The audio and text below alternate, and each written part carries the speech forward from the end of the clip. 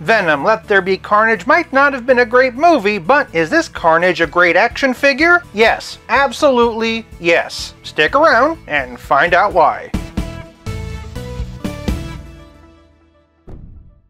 Starting with the packaging, and Cletus comes in that new style of Marvel Legend window box. The Marvel Legend logo is up here in the corner, the logo is down here, and the name is on the side. We also see that movie logo again up here. Also, if you look, you can see that gooey symbiote texture in the background. We do get a full body shot on one side, the other just has more window. For those looking for Carnage in store, here's the UPC, and then on the back we get some key art of Venom and Carnage squaring off. I will say there is a certain classiness to this new style of box, in the same way as those Infinity Saga ones, but as an aging millennial and especially toy collector, I obviously hate change and don't understand what was really wrong with these. If anything, it kind of reminds me more of a DC Multiverse box. Still, it is a pretty impressive package, and I'm committed to remaining open-minded. For packaging, I'm giving Carnage 5 points. Moving on to presentation, and Carnage stands at a colossal 8.5 inches, or 22 centimeters. Don't get me wrong, I remember that Cletus was a big boy in the movie, but I didn't realize just how big he actually was. For scale, and here he is with Venom, who himself is 7.5. Needless to say, this is all new tooling and has a lot of detail. At first I thought maybe they just shrunk down Surtur, but that's actually not the case. Every gross sinew of symbiote goodness is present and accounted for. Additionally, there are symbiote tendrils popping out all over his body, by which I mainly just mean his arms and legs. Consistent with the movie design, and he has some bare feet with some claw-like toes. It's the claw-like hands, though, that I particularly like. Because of how big he is in relation to Cletus, there's a gap in the fingers, and that kind of thing just adds a really fun sense of depth. Another thing I appreciate is all that black dry brushing to bring the detail out. Obviously, that's synonymous with Carnage, and I'm really glad that the movie stuck with it. Turning it around, and we can see that Hasbro didn't exactly stick with it. That being the case, though, all the unpainted plastic does give us a much better idea of the level of detail that's in the sculpt. Heh, Carnage butt. In fact, the craggy texture and black dry brushing is why I originally thought this might have been a shrunk down Surtur, especially when we get to the head. Don't get me wrong, this is unmistakably Cletus Cassidy, but if you notice, all the craggy texture doesn't exactly continue up to the scalp. In general, though, I really love the amount of personality in this face. Just look at that demented grin. Although I did enjoy the first Venom movie well enough, I really did not care for Let There Be Carnage. That said, this figure is really turning me around. In action figure form, I can finally get an appreciation for what a good job they did bringing him to life. Docking it ever so slightly for the unpainted sections, and for presentation, I'm giving this Carnage 4 points. Moving on to posability, and the articulation on this Carnage is incredible. From the top, and Cletus's head is on a dumbbell joint. He can look up this high and all the way down. Great serial killer level of tilt, and all the way around. Moving down, he can raise his arms 90 degrees. I almost get the impression that they could go even further if not for these tendril bits. No butterfly joint or anything like that, but he does have full 360 rotation, bicep swivel, pinless double jointed elbows with a perfect bend, and at the ends of those arms are wrists that can swivel and hinge. Shifting to the torso, and Carnage has a diaphragm joint and a reverse ab crunch. Utilizing both, he can arch back this far and hunch forward this far. He also gets a great amount of tilt and twist. Below the waist, and Cletus has ball jointed hips. He can only kick this high, but he does get a really good split. And then traveling down the leg, and he has thigh cut, pinless double jointed knee with a nice deep bend, and Marvel Legends ankles that can hinge. And like my feelings on Venom, Let There Be Carnage, thanks to this action figure,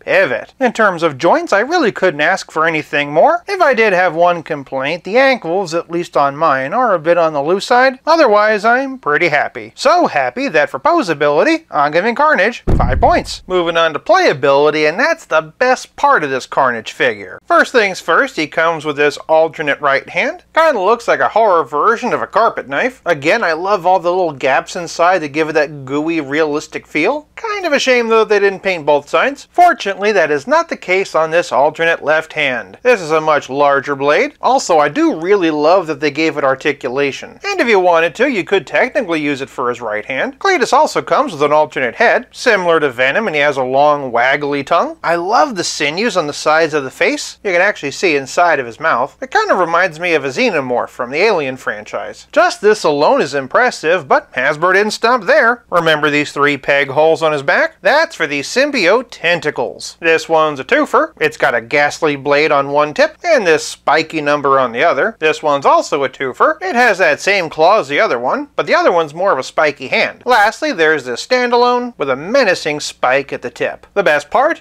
All of them are bendable. Fully assembled and with all of his various bells and whistles, this thing is spectacular. Well, of course, playability is more than just weapon hands and bendable tentacles. It's also about how well your figure plays with others. For the first and most obvious comparison, and here we have the movie version of Venom, there is a new one coming out which I've pre-ordered, but I'm not sure if I'm actually going to get it or not. That said, for a very different kind of movie Venom, and here we have Hasbro's 360 Unleashed version of Spider-Man 3, these actually scale pretty well. And as long as we're talking about larger Venoms, we might as well bring out Marvel Select. For some comic-style Marvel Legends though, and here we have this one from 2014, the Deluxe Monster Venom. The proportions on these two kind of remind me of Bob and Larry from VeggieTales. If you like to talk to tomatoes. Here we have the Amazon 3-pack, and coming full circle, and here we have the King in Black version, which was built off of the movie Venom body. As long as we're talking about King in Black, we might as well bring out Null. After all, he is god of the symbiotes. As for a few other Carnages, and here we have the Marvel Legends Monster Venom Wave version, Absolute Carnage, who's made out of vodka, and for the only one that comes even remotely close to the movie version, and here we have Marvel Select. For Cletus's One Bright Light, here we have Shriek. As for some movie versions of Spider-Man which Carnage could come up against, and here we have Tobey Maguire, Andrew Garfield, who was pretty jealous about not having fought an alien, and Tom Holland in his spiffy new final swingsuit. As for some comic versions though, and here we have Pizza Spidey, the Space Venom Wave Ultimate Spider-Man, which is new to my collection, the Retro Card version, the Renew Your Vows 2-pack version, the version from the Spider-Man and His Amazing Friends 3-pack, the Mafex Classic Comic Book Style reissue, and the Marvel Select Spectacular Spider-Man. Huh, this is weird. What's weird? I'm used to doing this with Pizza Spidey. Lastly, and as always, here's Carnage with Stealth Iron Man. Thanks to all the add-ons, the shelf presence of this figure is through the roof. The only challenge is that he's also as tall as a roof. For playability, I'm giving this Carnage 5 points. This leaves us with nothing left to discuss but the price. This Cletus Cassidy costs $40 and is worth every single penny. Compare this to a DC Multiverse Megafig. They cost exactly the same amount, but often have less articulation and hardly ever have any accessories. By contrast, the amount of value packed into this box isn't just good, it's killer. For price, I'm giving Carnage 5 points, averaging out to a near perfect total of 4.8 out of 5.